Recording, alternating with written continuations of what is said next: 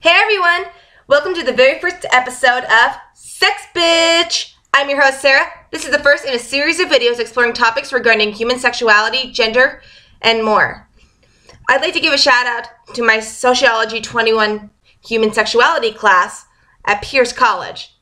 And Professor Fuller, since technically this series is going to be based off of information that has been given to us and covered over this semester.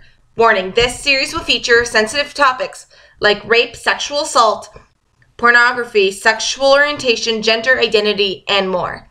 Now, without further ado, let's get started.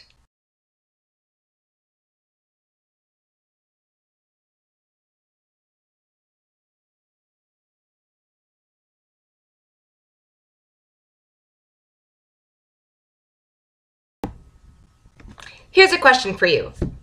Are male and female opposites? Is there a biological evidence suggesting that they are?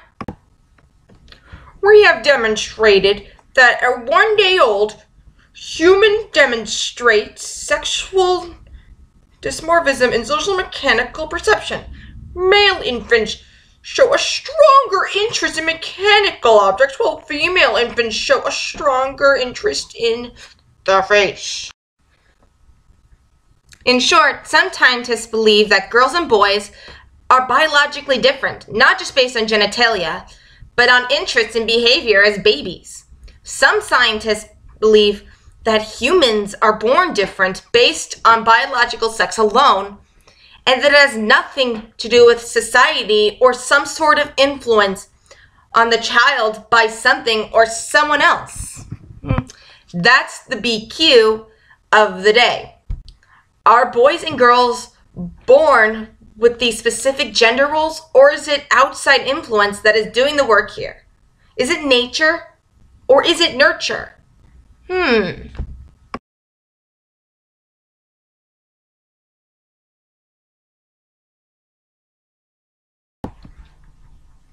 nature versus nurture, it turns out both play a key role in shaping who we are and who we grew up to be. So it's not nature versus nurture, it's nature and nurture. Sapolsky's Trouble with Testosterone debunks the myth that testosterone causes aggressive behavior in boys. In reality, it's not biology, and it's not the environment.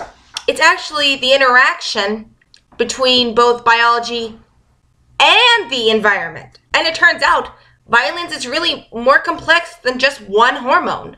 Biology is meaningless outside the social context in which it occurs. The takeaway here is both sexes are not opposites, even if differences precede socialization. Now, back to nature versus nurture for a sec. The debate regarding nature versus nurture refers to the ongoing discussion of the respective roles of genetics and socialization in determining individual behaviors and traits. Moving on.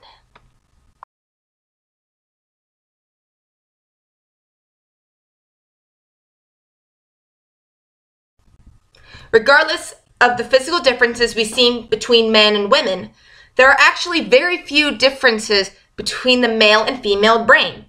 We all have the same brain. It's just our sexual organs that are different. Mind blown! Here's a good word for you guys.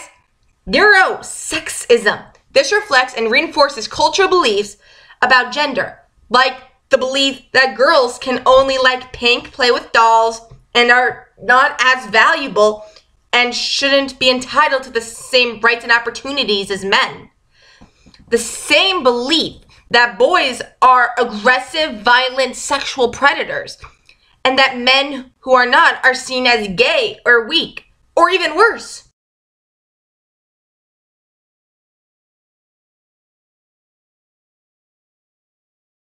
Here's a little known fact.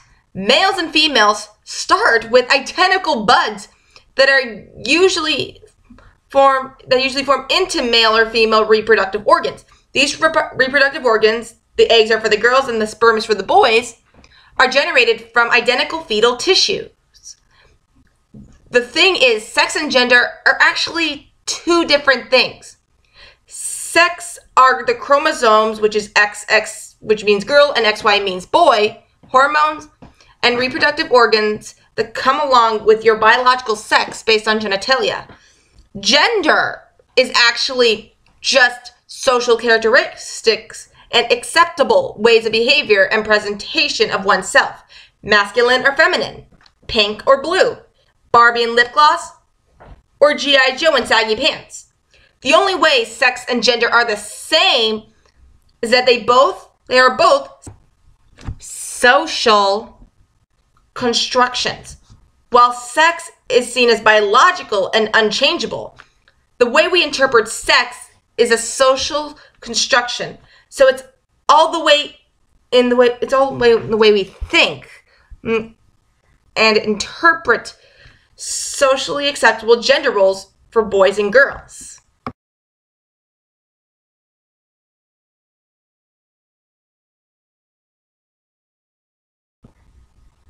Now, male and female are not the only sex out there. Sometimes there is both. That's where intersex comes into play. People who are born intersex possess defining characteristics from both male and female genitalia. Chromosomes and or hormones typically associated with one sex, with external genitalia associated with the other sex. But this is more than just chromosomes. There are other medical conditions that are part of the intersex family. Congenital adrenal hyperplasia, or CAH, is a condition related to steroid hormone production that masculinizes individuals with the female XX chromosomes. There is also adrenal-sensitivity syndrome, or AIS.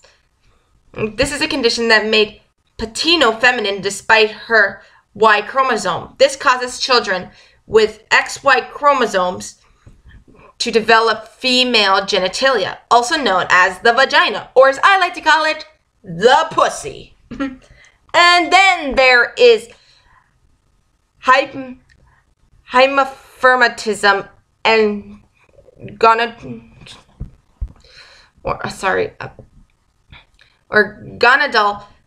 dysgenesis, abnormal gonadal development, which refers to the whole variety of conditions in which individual anatomies include gonads or secondary sex characteristics of both sexes. Social emergency! Social emergency! Social emergency! How do we deal with these people socially and medically? Well, here's the thing. The American Academy of Pediatrics calls them social emergencies. Social emergency! Social emergency! Children who are born intersex are often subject to be placed into have sex reassignment surgeries in order to be placed into one of two natural sexes, male or female. These surgeries are often performed before the child is old enough to consent and is usually done without consent at all. The sex given to these kids are actually chosen for them, not by them. One family that was interviewed on ABC News Nightline said that they adopted a boy out of state that was born intersex. They said they told the doctors not to perform the surgery. Unfortunately, while the child was still in the custody of the state, they did it anyway and changed his sex to female genitalia. And guess what? The child actually ended up identifying as a boy, not a girl. Sadly, for kids like him who were put through this kind of sex reassignment surgery too early on, the genitalia they have is permanent. Sex reassignment surgery on intersex people is irreversible. The question here is this really medically necessary? Or are they just social surgeries, like facelifts and nose jobs? When bodies don't fit into a pre-existing notion of male and female, most people will force them to, even if it involves a knife. And here is where this gets really fucked up. Clitorises that are longer than 0.9 centimeters and penises that are shorter than 2.5 centimeters must be fixed. What? You're saying that if I have a large pussy or a dude has a 1 centimeter dick, we need it to be fixed? Like a fucking phone needs to be fixed if it doesn't do what you want right away? Man, that's some fucked up shit right here.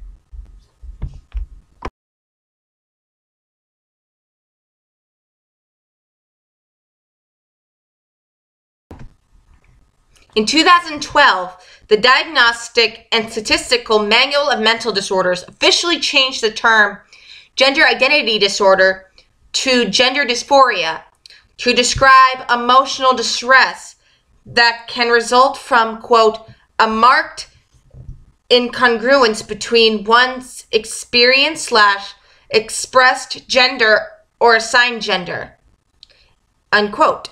In other words, transgender. Notable people who have gender dysphoria are LGBT rights activist and TLC reality star Jazz Jennings, who was diagnosed and started transitioning at the age of 5, and reality TV star, stepfather to Kim, Kourtney, and Khloe Kardashian, and father of Kendall and Kylie Jenner, Caitlyn Jenner. Now, this is something I'm still having a hard time grasping right now. In 1973, homosexuality was similarly disclassified as a mental disorder. The current change suggests an evolution of thought on the matter of gender, and that may influence not only how many people see themselves, but also how they are perceived by others. Yeah, we'll see.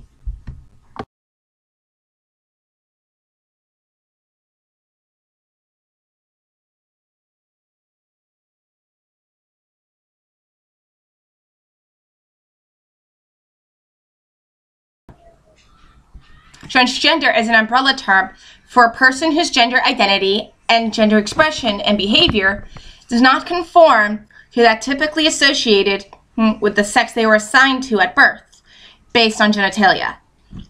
This means that what is between the legs does not match what is between the ears and in your heart.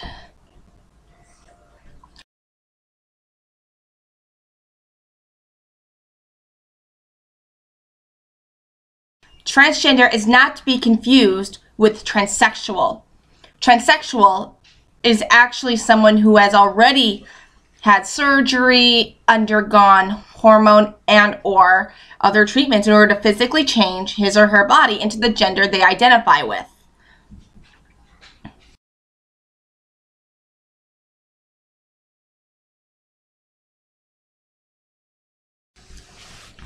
Now, this term is more recent than the others I just listed, but it's still very important. Someone who identifies as genderqueer does not identify with traditional ideas of gender, masculine or feminine. They may identify somewhere on a spectrum or as someone outside the masculine-feminine binary.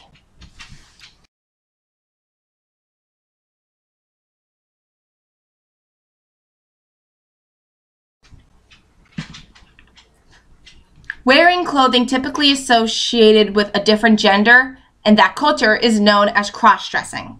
Someone who cross-dresses may not actually be transgender, actually.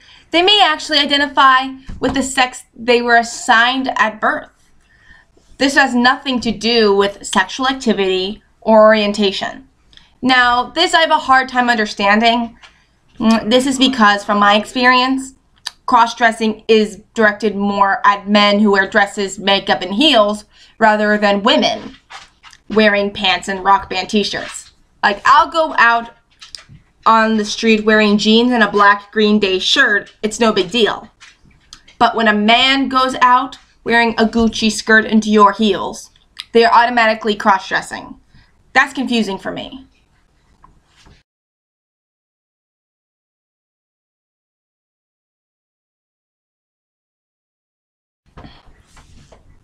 Now, on to the fun part. Drag kings and queens. These are individuals who dress as a different gender in order to entertain, such as like in a bar or a club. Drag queens are men who dress as women for entertainment purposes, and drag kings are women who dress as men for entertainment purposes. I believe that what really brought the drag king and queen trend into the mainstream popularity was RuPaul and RuPaul's Drag Race. It is actually so funny because the drag queens I see look so much like women. I was actually at LA Pride last summer when I was about 19 years old. Yeah, 19. I was with my mom. We were in line at the Johnson & Johnson booth for sunscreen, and I saw this beautiful, what I thought to look like a woman, wearing this beautiful sparkling dress, beautiful smile, rocking body. I said to my mom, she's hot. And my mom said, Sarah, that's a dude. Oh my God. Seriously, I give props to the drag queens because you guys really look like authentic women. Really had me fooled. I'm just kidding. I'm fine. Moving on now.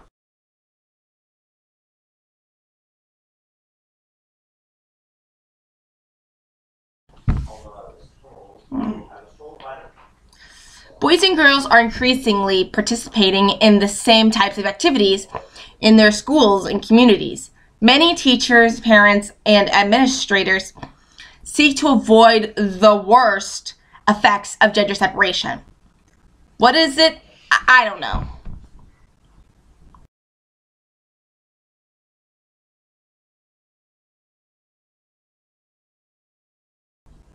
Gender roles refer to behaviors considered appropriate for individuals of a particular gender. Until recently, it was actually assumed that there were only two separate paths for men and women. Gender-based division of labor reinforced the idea of differences in men and women's abilities. Sally can be promoted. She's a woman. She's too passive to handle this company. A woman can't run my taxes. They're no good at math. A woman can't be a scientist because she'll screw up the project and blow up the earth. Hillary Clinton can't be president. She's a woman. Women get too emotional and only think about themselves. She will run this country into smithereens. Yeah, right. In the 20th century, evidence established that gender roles are strongly influenced by culture. As societies increase in size and complexity, women usually become subordinated to men. Men in the penthouse, women in the basement. The origins of gender inequality in most modern societies can actually be traced through the feudal periods.